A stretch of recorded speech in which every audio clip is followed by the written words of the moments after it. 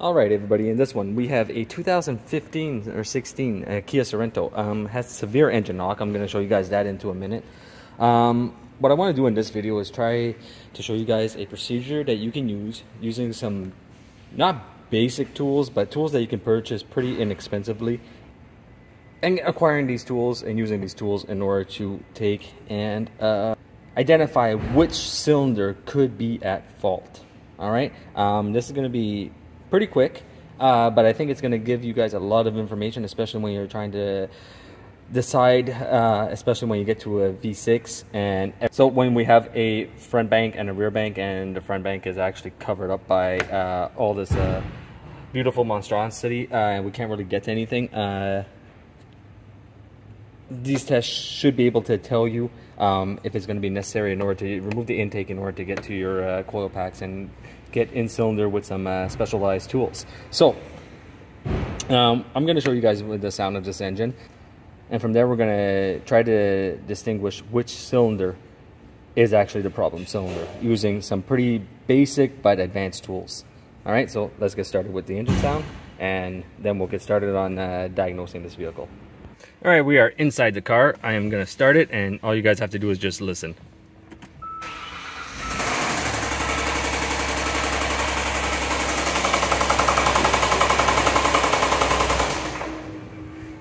Alright, I am not going to go any more than that.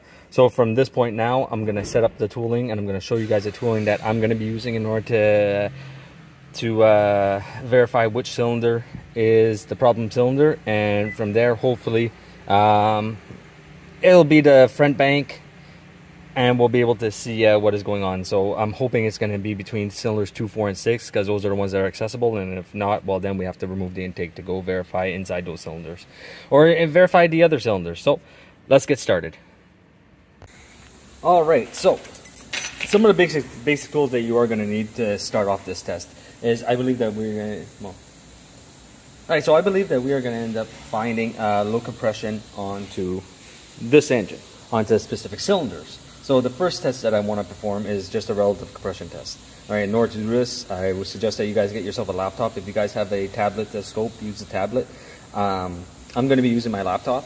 Along with that, I'm going to be using the maxi scope. If you guys don't have the maxi scope, use whatever scope you do have. The Handtag 1008C is able to do all this. It's just that you really have to be careful with your settings, or else you're not going to be able to get the proper definition needed in order to verify the waveform correctly.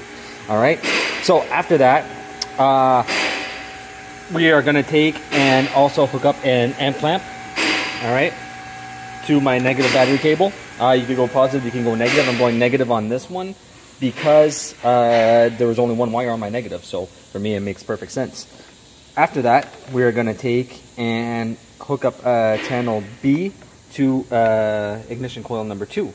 So what this is going to do is going to be able to allow me to sync each cylinder. So if I have low compression on one cylinder, I'll actually be able to see that low compression. Alright? From there, all that's left is disable fuel or ignition. On this one right here, I disabled my fuel just by pulling this connector. Alright, and now what we're going to do, we're going to go crank the car over and get some data, and then we're going to try to decipher what that data is telling us. Okay? So let's get over, get into the car, and crank it. Ooh, that does not sound good. Okay. So I had that up at 500 amps, and I think it like buried the needle on 500. Let's take this. Let's come over here before I actually lose all my data. Yeah. Alright. We'll take this. I think I am going to have to... Oh, I'm in zoom, that's why. Alright. So let's see what is going on in here. Alright, so from here to here, we are not actually seeing too much of a difference, are we? Well, number 2 is kind of low. Actually, there's a few of them that are actually kind of low.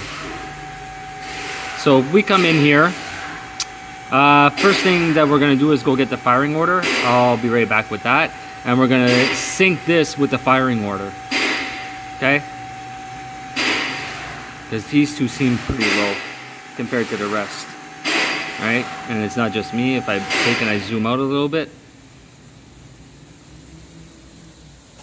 So if I take and I zoom out, here's my ignition sink. My ignition sink, I have high, higher, higher, low, low. Number 2 is actually pretty low. So I think that we're gonna have an issue on cylinder number 2. Yeah, so let's go get the firing order and see which cylinders these are. So firing order pretty easy on these ones. It is 1, 2, 3, 4, 5, 6. So if we come on, we have 2, 3, 4, 5, 6, then 1, then 2. So cylinders 1 and 2 seem to be the lowest out of them all. If we come over, yeah, so cylinders 1 and 2 actually seem to be the lowest.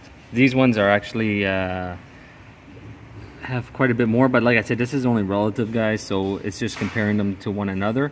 But yeah, 1 and 2 is pretty low. So what I'm gonna do right now, I'm just gonna take out coil number 2, since coil number 2 seems to be pretty low, and we're gonna use an endoscope or a camera just to verify inside to see if there is any damage into that cylinder. So let me take out the coil, which is just gonna be this guy with a 10 millimeter. All right, take out this guy, and we're gonna go in with a camera to see what's going on. Alright, so I'll try to give you guys a picture of this. So this right here is normal, alright? There's nothing really going on with that. What I'm going to do is just turn this guy ever so slightly, and we should start to get into... There they are. Alright, so I don't know if you guys see the difference. This is normal. And we keep turning, and there's the scoring on the cylinder wall. Alright, so... confirmed, and as we see, we can also see a lot of oil on top of this piston. That is not good. I'm pretty sure that there's blow-by going on, and we do have a loss of compression. Okay, but you guys can clearly see that there is an issue with the cylinder wall, and this car is going to have an engine overhaul at this point. So some basic tooling, some basic checks, and roughly about 15 minutes in, and we have a diagnosis. So hope you guys enjoyed this one, and as always, I will see you guys next time.